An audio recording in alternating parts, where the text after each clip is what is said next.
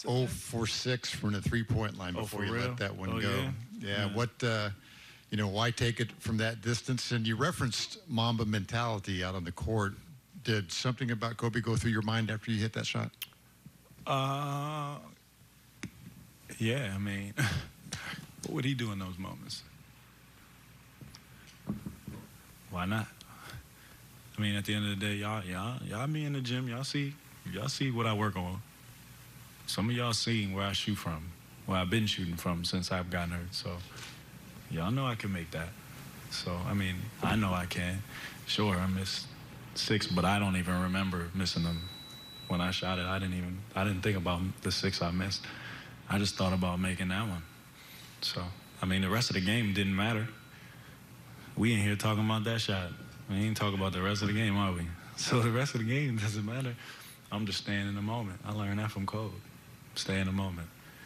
And at the end of the day, it went in. So it's a great story for y'all to write for sure. And God is good. I mean, and I'm just thankful, man. It's an emotional night.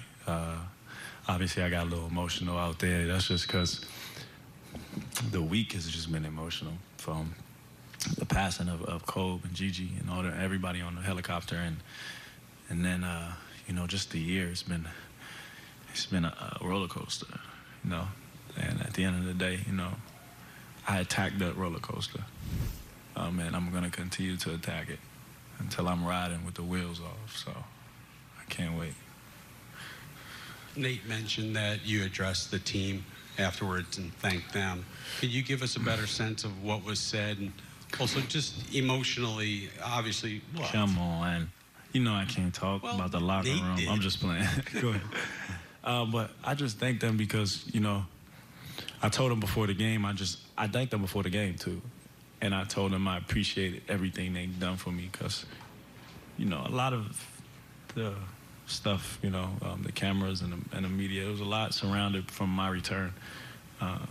And I feel as though in the national media, we don't get a lot of love as a whole. And I guess it's because we're a small market team, but honestly, that's some BS, but it is what it is. At the end of the day, we thrive off it, but I just wanted to thank them because they needed to hear it. At the end of the day, I'm very appreciative of what they've done for me. The guys who don't play that much were playing with me pretty much every day, every other day, trying to get me ready. So the guys, just lifting me up every day, holding it down out there, they've been great people before basketball players, and I just wanted to tell them I had their back no matter what.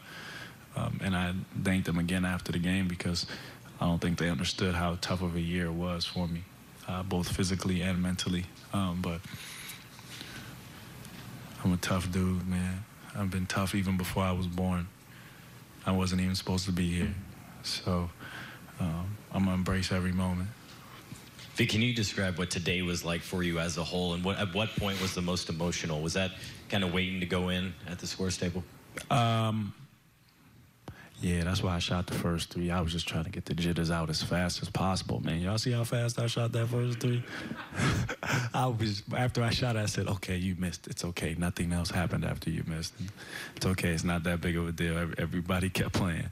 And then after I had that pass to Domas, and boy, we've been talking about that first pocket pass for about 7 months now. So I had to put a little sauce on it for him. But after I did that, I was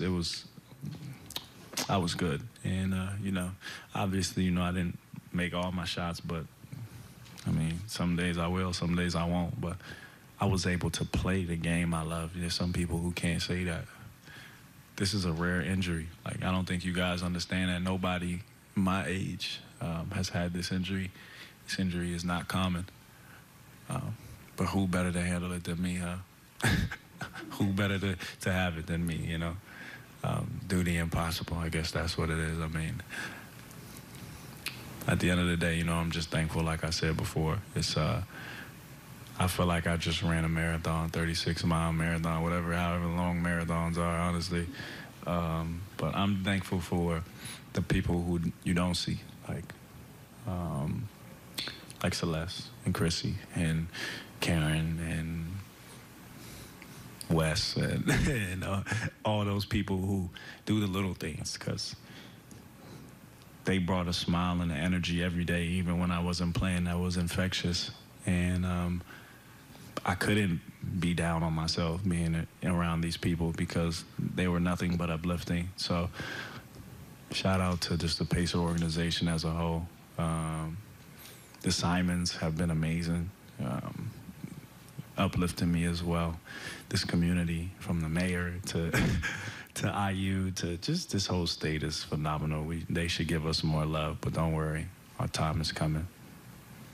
Victor, did you... Didn't you have a question? Oh, my bad. All love. Go ahead. Victor, over here. Wonder matter. Did you expect Hutchison to maybe crowd you and make you put the ball on the floor rather than stand there and have you shoot it over him? I didn't think he expected me to shoot that.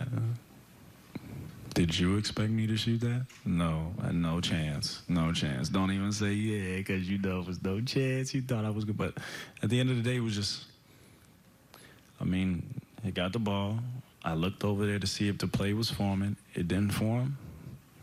I went into VO mode after that. It's simple as that, Mamba mentality. So I just shot it with confidence, and it went in. It's a great shot, but tomorrow it means absolutely nothing. So I got to get ready for the Knicks. Nate told us that you hit your limit even though you didn't hit your limit in terms of minutes. Did they tell you at the end of regulation that was it for you? Or did you think you might be back out? I kind of had an idea that I wasn't going to go back in. At first I was like, maybe I should just run out there and they won't even notice. But I had a feeling that I wasn't going to go back just because it probably would be too much on my body right now. But, at the end of the day, I'm thankful for being able just to run up and down, play, do anything, because for a year I couldn't. So you won't see me. I'm appreciative. You won't see me moping around or nothing. We lit all year. We lit. That's a fact. And just last thing for me, how sensitive are you to, as you work your way back into this, to the changing roles for some of your teammates as a result of the minute shift? I knew it was different for everybody. That's why I went in there and I made sure to make an effort to thank them, because I know it was different for everyone, especially like Aaron.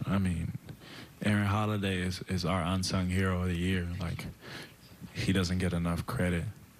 Dude is like, in his second year, and he looks like a 8-year veteran when he's out there. Like, he's gone out when we've had nobody. Malcolm's been down. Some guys have been down, and he stepped up to the plate and been phenomenal for us. Edmund as well. And TJ's been working his butt off. So when his opportunity comes, he's ready too. Got guys like Jakar who stepped up today, when Miles wasn't there. Goga played big minutes, and he hasn't, played big minutes a lot this year, but he was ready too. So our depth is scary. So hopefully I can add to it.